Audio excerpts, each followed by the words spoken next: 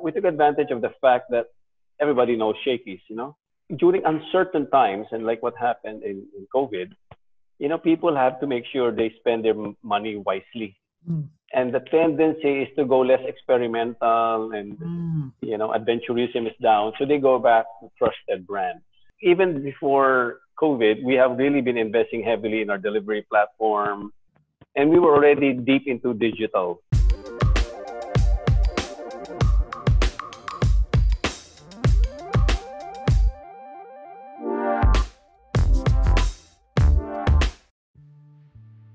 Hi everyone, we are in again for another special treat today. We're back to do a deep dive on another listed company in the stock market. In today's podcast, we have the president and CEO of Shakey's Pizza Asia Ventures Incorporated, Vic Gregorio, with us today. So welcome to the podcast, Vic. Happy to be here, Marvin, and good afternoon, or to all of your followers. I know there's a lot of them. Before I go to the meat of what I want to talk about, I have some icebreaker questions ready for you. Okay. Number one is this: Mojo's or pizza? Pizza. Pizza. Pizza for Now, as we start to somehow know all of the restrictions for travel will be out, is there a specific city that you would want to go into? Oh yeah, I want to go back to Tokyo, Japan. I miss the vibes there. The clean surroundings, the culture, the respectful people. Will you be eating pizza in Tokyo or not anymore? No, definitely go sushi and Japanese food. Okay, I'm curious about this. As a president and CEO, what was going in your head at the moment the lockdowns were released? That they said Metro Manila is going to a strict lockdown and then it will spread to the whole country. What was the first thing that came up? To be honest, I declared this to my team, and to the board. It was a total shock. It was like a black event, And for the first time in my career, I did say, I don't know what's going on. Oh. I don't know what's going on. It caught me and the company by surprise. And all of a sudden, you face a situation where everything becomes irrelevant. The rules have changed, the environment has changed, and you see, it struck us at the time we were doing very well in the first 2.5 months of the year. We were so excited to end the year with our 17th double-digit growth consecutive years, in top line and bottom line. So Wow. We were very excited. Imagine that, for so long, we were always bent on growth. And when it hit us, clearly, that growth would end. But one consolation we have as a team is, the end of the run was not because of errors in strategy or competitive pressure. The had to end because of an unprecedented global pandemic. So parang in hindsight now, that was the only acceptable thing for us, acceptable reason if the run had to end. So now we're back to focusing on how to continue with the run. But I totally agree with that. No one at the end of 2019 predicted that by the first quarter, the whole of the Philippines will be literally shut down. And from a business standpoint, what was the hardest part of the lockdowns for you as a business? Well, as a business, we are in an industry that is one of the most hardest hit. You talk about we're right bunched with travel, airlines, tourism, hotels, and retail, because they disallowed people from going out and eating out. That was for us the most problematic part. Most restaurant players really rely on dine-in, and only a few are purely dedicated for delivery or off-premise. So that's why the whole industry, especially in this country, in the Philippines, eating out is a social thing, right? So no one anticipated it to come so rapidly and abruptly. and dramatically. So, talagang pinawal, bawal to eat out, no, for almost like a month, no, 2 to 3 weeks for sure. And that's where things really got our rate. Everybody, big or small, big chain, small chain, independent, it was an equalizer. The COVID affected everybody. No one was exempted. And that was the difficult part. Revenue really got hit. Speaking of revenue, no, and this has been disclosed across the board for a lot of the food chains. The second quarter and the third quarter of 2020 was something that was very, very difficult and has impacted earnings. Based on what's going on right now, how long do you think everything would go back towards a trajectory of growth? Once again, you mentioned 17 years of unprecedented growth. There was a hiccup for 2020. Will it take long to come back to that trajectory again? It would depend on how each player or each business adapts to the new normal or to the crisis. We did get hit in Q2, but we're very pleased to see a recovery in the third and fourth quarter. No? So we're seeing numbers that were even exceeded our expectations. So we had our own reforecast because of COVID, and we ended the year relatively much better than what we even thought. And so we look at to recover to earnings maybe at end of 2022 to pre-COVID, and then top line around the year after. Because why not the same? Because this crisis also gave us the opportunities to fine-tune our execution, review our cost structures, and take advantage of the crisis to restructure, renegotiate. So even if the revenue line is not yet to pre-COVID levels, there is a very good chance earnings will be at pre-COVID, and we want to keep that and smart from the crisis and take advantage so that it really opens opportunities on how to execute, and that's what we've done in the last since March. That has been our primary focus. And I like what you said. No, while you were saying that, what came into my mind was like a slingshot. That the longer you pull it, it may take some time before the release will happen. But if it's done right, the trajectory will be higher. So I was picturing that while you were sharing all of these things. But you mentioned that there were changes that you made. I'm so curious about that. What were the pivots that were done during most likely the past 9 months? And how did you also innovate in the midst of the pandemic? There are several cost structures that are critical. Our main cost items would be our raw material costs, labor, and rent. Okay. Rent. So these three areas, we had to go back to the drawing boards and really go zero basic.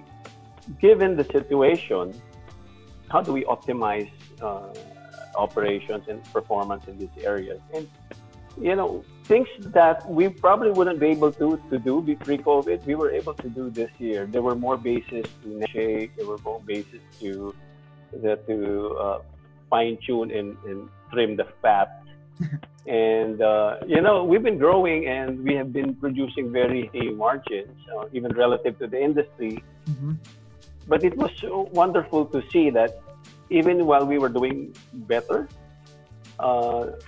there were still opportunities to trim down the fat during the crisis. And the crisis forced the issue to all players in the industry. So that's what we did. And we took advantage of some of the assets we already had. Shakey's as a brand has been around since 1975. It's one of the longer brands in the Philippines. And we took advantage of the fact that everybody knows Shakey's, The brand love was high. We had leadership position in the full-service pizza category. And in the full-service restaurant category, we were number one. And the brand has very high recall. So we were able to take advantage of that because during uncertain times, and like what happened in COVID, people have to make sure they spend their money wisely. And the tendency is to go less experimental and adventurism is down, so they go back to trusted brands. That's one thing we really saw and took advantage of. Second, even before COVID, Shakey's was already multi-channel. We're not, while we were very strong as a dine destination, the fact that our core product is pizza automatically made us a delivery option. So even before COVID, we have really been investing heavily in our delivery platform, and we were already deep into digital. We were already having our own web mobile app, web ordering, and all of those things. And lo and behold, that was exactly what was needed in this crisis, right? Because people cannot go out and they have to stay at home. So we took advantage of the assets we've built over time, over our delivery platform and digital. So the transition was a lot easier, and it allowed us to navigate to the tough times where dine-in was out much better than most. So the shift has been definitely from dine-in to off-premise. And all of the product innovation and the agility that we've been working on, the ability to move fast, also came into play, Marvin. We always thought, the word agile was a buzzword already even before crisis. 2-3 years, everybody was talking about agile, and we were into it. We were very much into it. We were learning from everybody we can learn from on how to be an agile organization, and it helped. It helped us during this crisis, and continues to help us as we navigate. Because like it or not, COVID is still here. There is still risk of another ECQ. So having the organizational ability to decide, analyze, and move fast is important, and we're able to take advantage of that one. I'm curious about this. You mentioned about you mentioned about selling off the internet. Prior to COVID, do you know top of head how much was the percentage-wise the contribution of online? Then how did it shift and push up right in the midst of the lockdowns as well? Before COVID, we did see a very clear shift towards digital and non-voice. Like I said, we already had a very strong delivery business, but the lion's share was to our very popular hotline, the 777. So the bulk of the order was through voice. But as early as 2017, we were seeing people migrating to non-voice, especially the younger Filipinos. So we already predicted eventually digital online ordering will be the bigger part rather than the voice. Okay, so we've had all of those initiatives and investments, and we just got caught by the crisis where we were still midstream into some of the more newer innovations and newer features that we were adding. But the plan was already existing. It was already part of the program and part of the execution. You mentioned that there was a shift from people dining in as to compared to just ordering. Because of this pandemic, and even if the vaccine is rolled out and then we all go back, that somehow mobility eases already, how do you think this has affected the casual dining industry as a whole already? What are the biggest changes that you've seen that will be implemented even after this pandemic? Clearly, this crisis dramatically, I cannot overemphasize, affected the industry, how we think in this business. The COVID-19 pandemic accelerated the need to go digital and to be able to provide products and services that are off-premise. Brands who did not have very strong presence or didn't have the capability really suffered the most. And brands that were already into delivery or premise, their products, their store design, their services and platforms already incorporated off premises, found it easier to navigate it was not new. We just had to, accelerate and exponentially pivot the dine-in resources and assets into off-premise. So for us in Shakey's, we saw a turnaround, no? Being majority dine-in to off-premise, it switched. And that transition did affect revenue, because Shakey's is known for also a very favorite destination place for birthday celebration, and those are forbidden up to now, right? So kids cannot go out, and we've always been a family restaurant. So you'd see people, the whole family, extended family, eating in a Shakey's store. The lola, the lolo, the kids. We have something for everybody.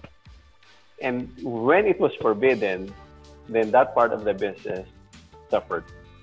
But the good thing is we can deliver to their kids. We can deliver something healthy, lola. And again, that is where we took advantage of the assets we have. Now, moving forward, everybody will have to discern and reconfigure their store model. You cannot build those very big boxes nowadays. It wouldn't be practical. It would be too risky, in fact.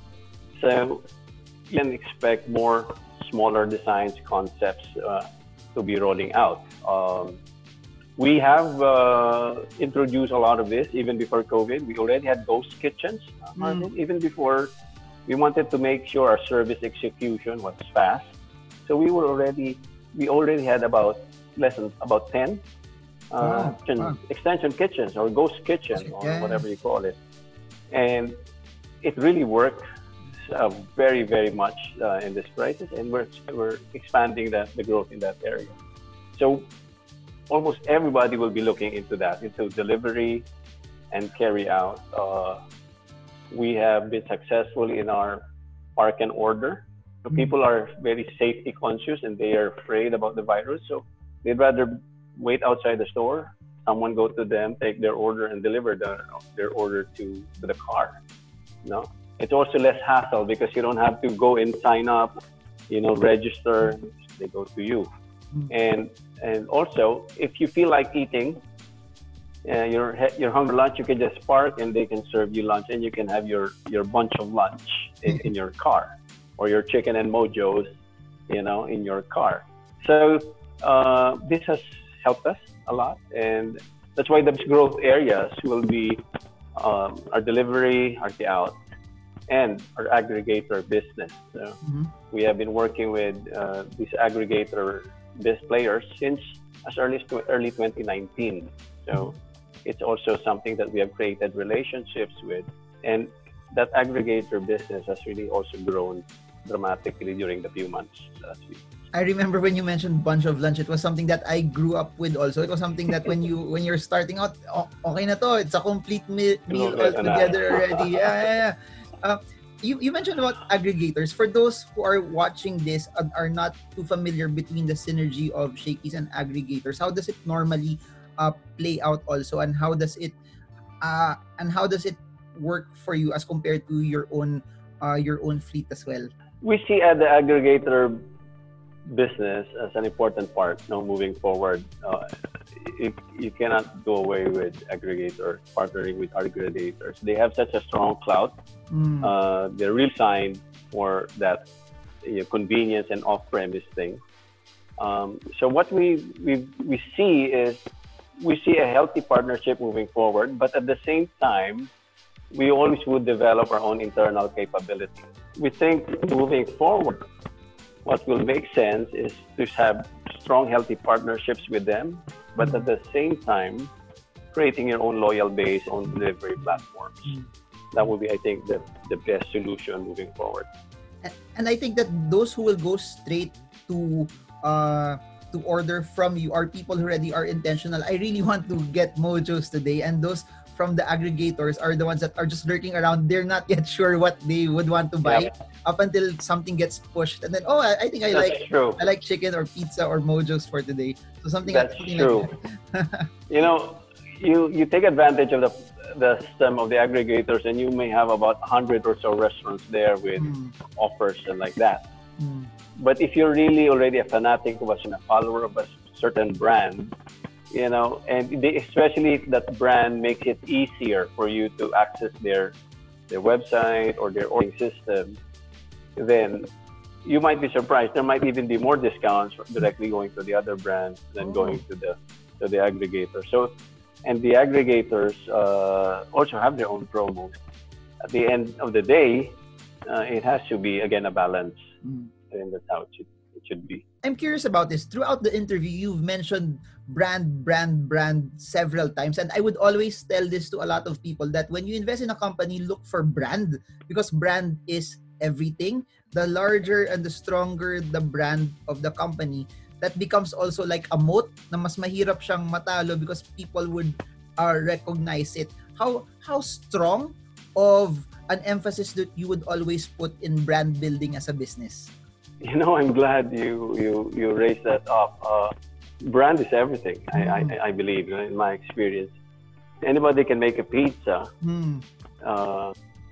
but a brand that is trusted and loved also gets preferred. So the brand trust, the brand love plays a very important role in the minds of the consumer. And that's, we believe, we have to develop, continuously enhance, and invest in the Shakey's brand. It is a brand that many Filipinos have grown with. And when you equate the brand already with iconic Mojo, Sponsored Lunch, Thin Crust Pizza, Manager's Choice, it becomes even more powerful. And you'd never stop investing in the brand. Okay? So in Shakey's, the three pillars that we need to continuously invest in, we said, was invest in the brand, invest in the stores, invest in the people. Also, the quality of the team, the people that you have, is something that you must be very conscious, and you continue to enhance their capabilities to training, development, and you know how to keep them, because otherwise, if you don't take care of them, you don't keep them, they'll also go. So for us, the brand also is like the glue that puts it all together and makes that unique selling proposition. If that, there may be similar businesses, similar concept, but sustaining that the advantages may be difficult and probably even temporary without a brand. And I agree with that. Also, no, when you go to a Shakey's store, it's the experience. You have different stores that are way cooler than other casual dining chains, especially the one in Magallanes. That was a very interesting. That's a very interesting branch that looks so different from other stores in the Philippines. I'm curious. I'm curious about this. You mentioned about building the Shakey's brand, but you had some acquisitions through the years. You went into Peri Peri, and then you also went into R&D last year. I'm curious about I guess the strategy behind that, and the timing also, especially for R&D, which was done in the midst of the pandemic. We have always had a vision of growth, no? in the group. And we wanted to see the group become a portfolio of, we would call the wow brands that would have distinct selling propositions, trusted and loved. And the only way we see that happening is when the brand like Shakey's or anything else we acquire has the ability to wow, has the ability to exceed the expectations of the guest. Because it's not about building the brand so that you can just charge more. It's not that, no? Like you build a brand and then you charge them like you're a Lexus or a Porsche, For me, it's not. It's building that brand trust so that they can continue patronizing you, trusting you, and giving you business. And the way to do that is when you are able to really not just meet their expectations, but even exceed them, so that the value of peso is really worth it. Everybody values their money, and it's not about going for cheapest thing. For me, it's always about going for the best value, and best value does not equate to cheapest. So, mention about our acquisition, Shakey's continues to grow. So we partnered with a couple of groups in the Middle East, Kuwait and Dubai. Singapore was always a market we always wanted to be in. It's so near. There's a lot of also a Filipino base there. But our expansion strategy for Shakey's, we wanted to make sure it was not just focused on the Filipino overseas workers. It would be a beachhead, if you will, but to make it sustainable, the concept has to be able to go mainstream.